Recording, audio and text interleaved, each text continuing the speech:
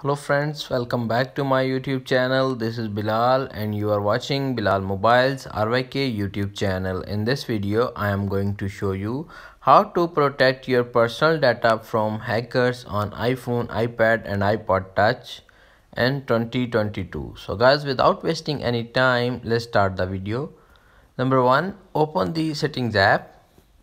Scroll up and tap on the Safari browser feature. Scroll up little bit and tap on hide IP address. You can see appears on screen. Tap on it. Select from trackers. Tap on it. Your IP address can be used to determine personal information like your location or protect this information. Safari can hide your IP address from unknown trackers or hackers. Go back. You can see appears on screen. Hide IP address from trackers. Enable. Number 2, enable data encryption.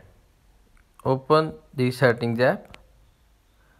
Scroll up, tap on Touch ID or passcode. If you are using iPhone X to iPhone 13, tap on Face ID and passcode.